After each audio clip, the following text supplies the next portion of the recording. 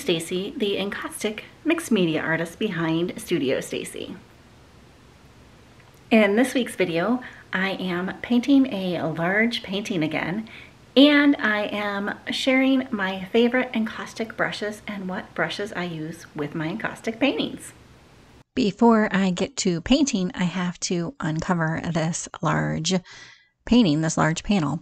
I glued a photo onto it over the weekend and let it set up and dry. And now we are ready to paint.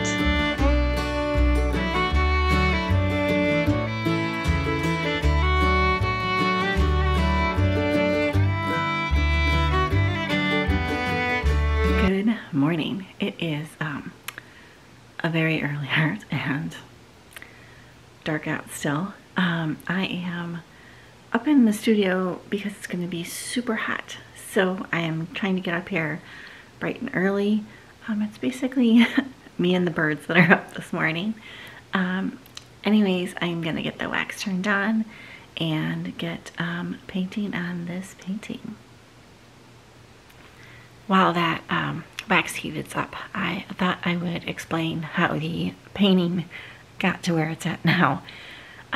I don't always paint on the weekends, but because I knew we were having this huge heat wave happening, I thought I would get a little bit of stuff done in the morning on the weekend, and so I got a couple layers of encaustic medium down and some ink down, and that's kind of where the painting is at now.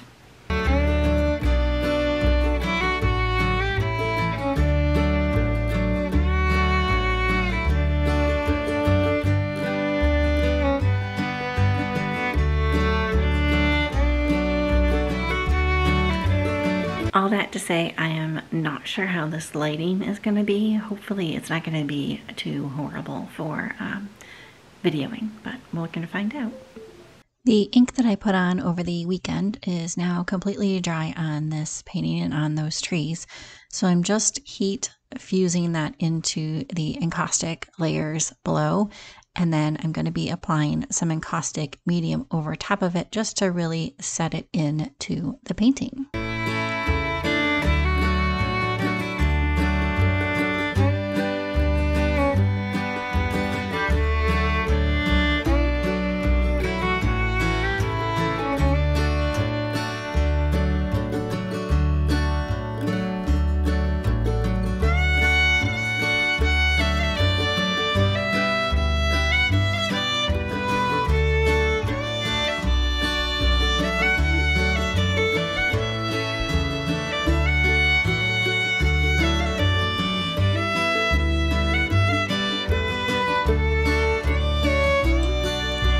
Good morning. Yesterday got completely sidetracked with a couple of meetings, so I didn't get too much done on this painting. Some exciting things might be brewing here for Studio Stacy, but not quite ready to let you in on that. We'll see what happens in the next couple weeks and let you know that, but stay tuned. Anyways, I'm going to get back to this painting, and probably I'm thinking get most of it done today. So let's get to painting.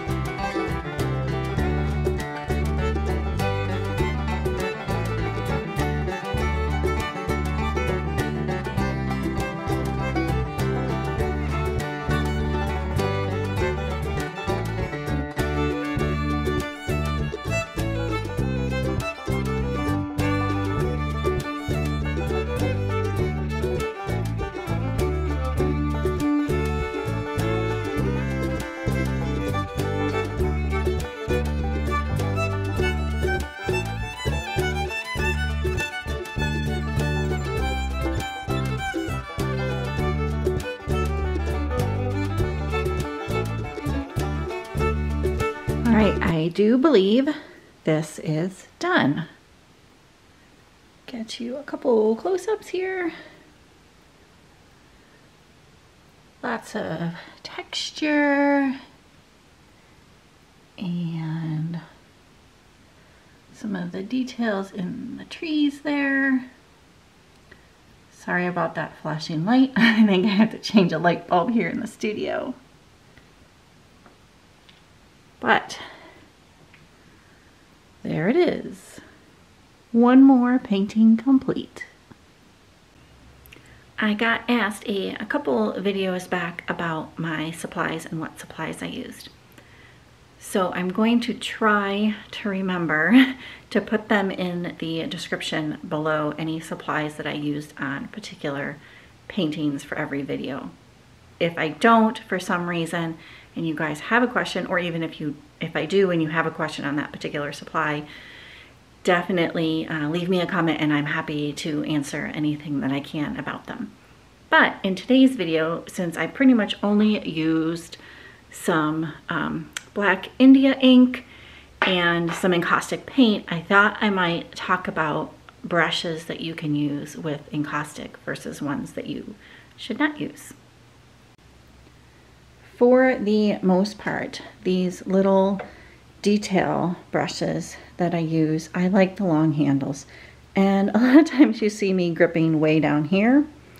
So I'm not sure why I like the long handles, but I like the long handles. The handle though, however, is not the important part on these brushes. What is the important part is the actual brush itself. You want to have a natural bristle brush for encaustic. So by natural bristle brushes, I mean like a goat hair, a hog hair, things like that. And I know it may be a little bit controversial to use animal hair in your brushes, but if you use a synthetic or more of like a plastic bristle brush that you can use for acrylic paint, it will melt because you're using it on your hot griddle and in your hot encaustic paint, and you certainly don't want to, one, ruin your paint, and two, ruin any brushes that you might have for acrylic paint. So don't use any synthetic brushes in your encaustic. You can also use these inexpensive chip brushes, they call them. They are natural bristle brushes, and you can get those at most hardware stores or big box paint stores. If you didn't want to spend a lot of money on brushes, these are great, and I use this all the time with my white. For whatever reason, I decided to use a chip brush with my white paint, and it works perfectly. Moving along to the brushes that I have in my encaustic medium. These are specifically meant for encaustic paint, and they are Hake, I think I'm saying that right, bristle brushes, and they work great with my encaustic medium. I have obviously a large one and a small one here.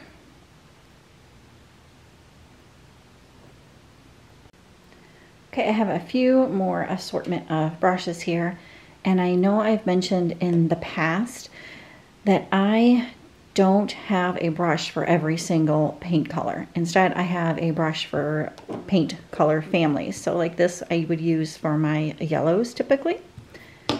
This brush I use for pinks and reds. And this is typically green, blue, and purples. And then I also have an orange brush that I use for oranges. And that way I don't have to buy a ton of brushes, and you can see these are well used and well loved brushes. So I hope that was helpful on describing the brushes that I use. Again, if you have any questions, just leave them down below in the comments. I'm happy to answer anything. If you're wondering where you purchase those brushes, I get a lot of my encaustic supplies and paint and both brushes from Fine Art. I believe it's fineart.com.